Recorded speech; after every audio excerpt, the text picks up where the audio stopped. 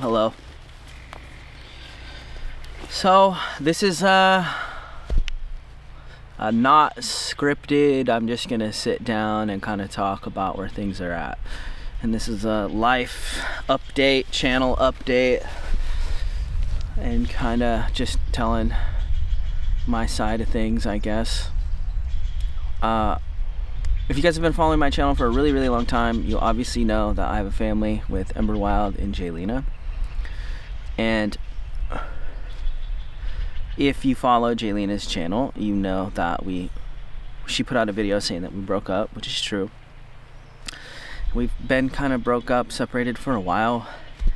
We just didn't really know quite how to tell the internet. And I just want to clear a few things up. Number one, Jaylina and I still love each other, right? And we're still friends. We were friends before we were in a romantic relationship, and we're still friends now that we're not in a romantic relationship. So it's like, I want to start the video with this right now. And we have a beautiful baby girl that we both love and will do anything for. And you know, obviously our lives and doing what we want to do is important, but like providing a healthy environment for her and doing what we can for our child is important. So I want to touch on a few things. I've been reading some of the comments on her video, and it's like, it's pretty crazy to me, like what people are thinking and what they're number one, before I was even on YouTube or even knew Jaylina, I was a successful business owner long before YouTube. I lived in a bus and I made good money doing social media and building buses before I even started a YouTube channel. And I met Jaylina and we had a pretty rad ride. And we got pregnant. It wasn't expected. Just to touch on that, Jaylina, I'm trying to be careful of how detailed I get into this because I don't want to put too much out there, but I just want to touch on a few things. Jaylina was medically diagnosed or told that she couldn't have children. So when she told me that she was pregnant, obviously we both were not expecting it. We both didn't know what to do. But the one immediate thought, my knee-jerk reaction when she told me that was, we would do what's right for the child. Instantly. Like I had no, you know, that was always forefront in my mind. Like, and I would too, right? I would. So it's like, now, most people our age at that point, we weren't even dating very long, honestly, and wouldn't put it on the internet, but they wouldn't have had the child. I'm just gonna hit y'all with some reality. They wouldn't have, and they wouldn't have told anybody about it. But Ember Wild was a miracle baby, and I knew that that wasn't even a possibility. Like, there's no way.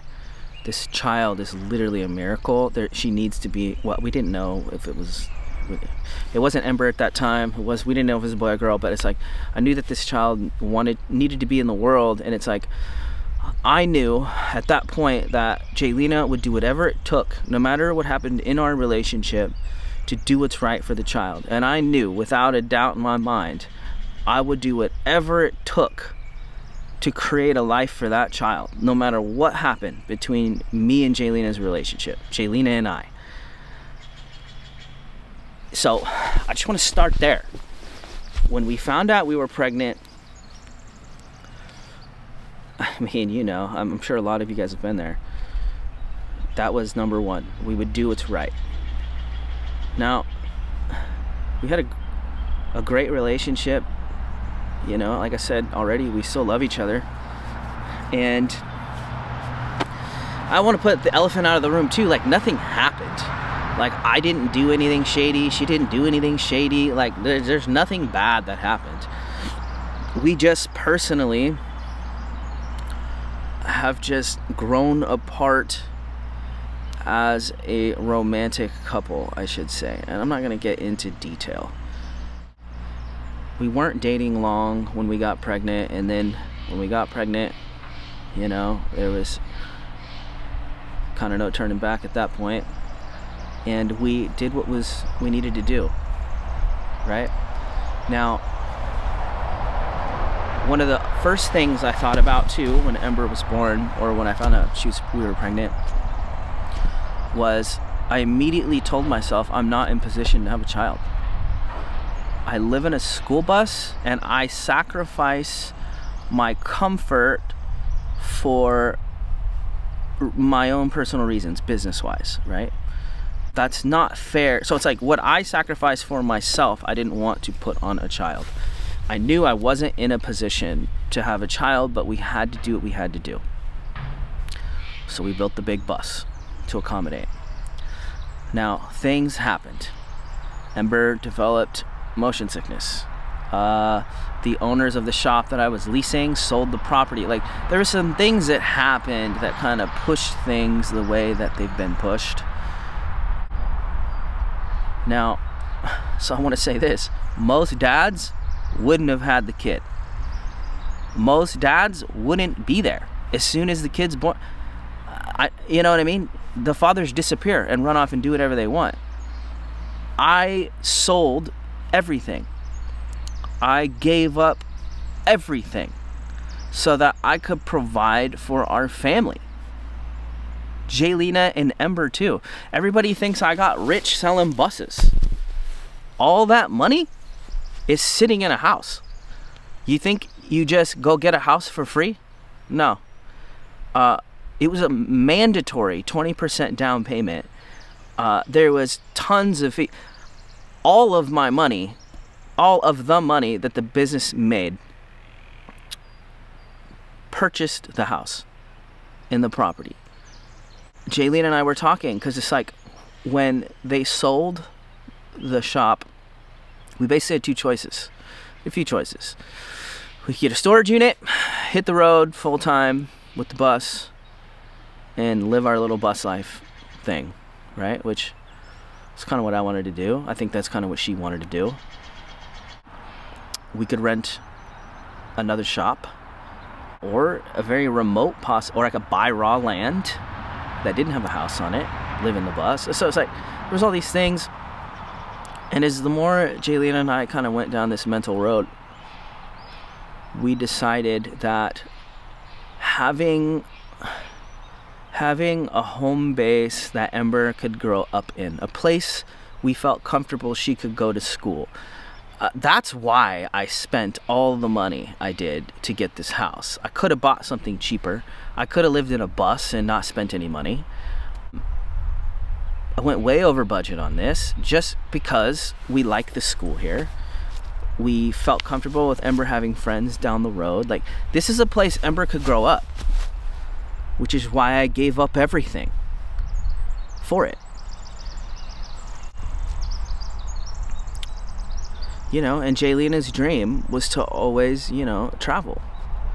She got pregnant, and I think, you know, obviously we're both doing the best we can with the cards we're dealt. But, so no, I don't have a bunch of money laying around. It's all sitting in a house that I bought to put a roof over our family's head. And that's what it's for, and that's what it'll continue to be for. Just so everybody knows, Jaylina and I still live together. We're still planning on living together. We're still going to be friends. We're still parenting together. We're just not in a romantic relationship. So I think that's something that's, I think, needs to be a little more clear. People think that we broke up and like she's moving and I'm moving. Like, we're still planning on living together and raising our child. We're just not romantically involved anymore for our own personal reasons that don't need to be on the internet. So yeah, I just wanted to say that. And we're both gonna continue to do what we need to do for ourselves and for our child. Now, I bought a truck and a truck camper, and I was doing solo truck camping videos, and I want to talk about that.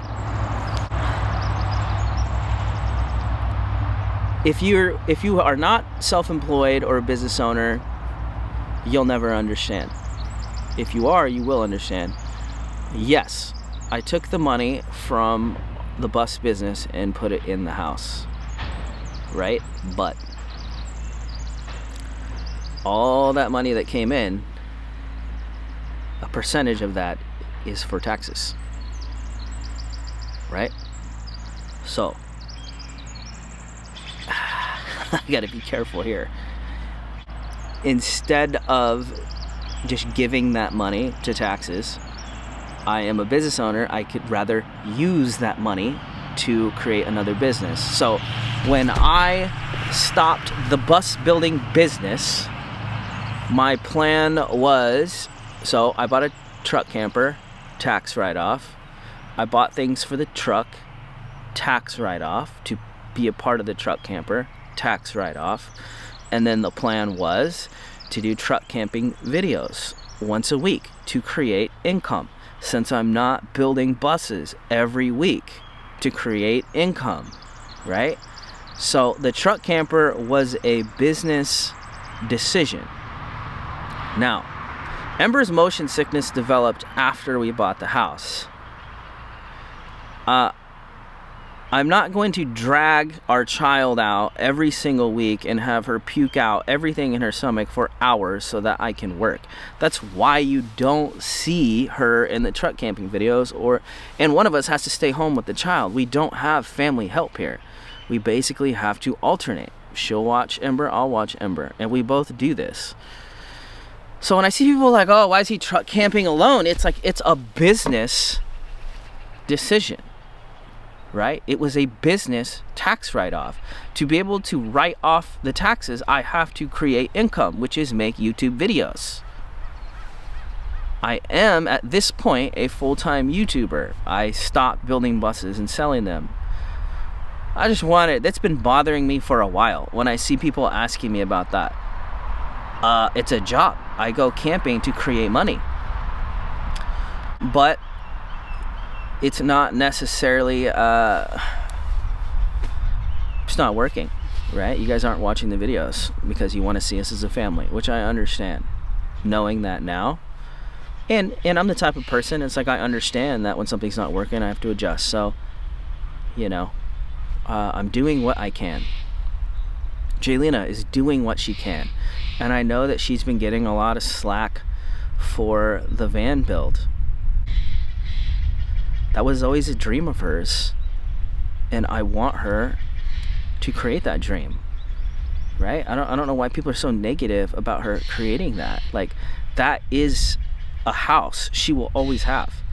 No matter what happens. If something happened to me, these bills can't get paid, there's no house, she would have that, right? So it's like, I don't understand the negativity directed towards the truck or that.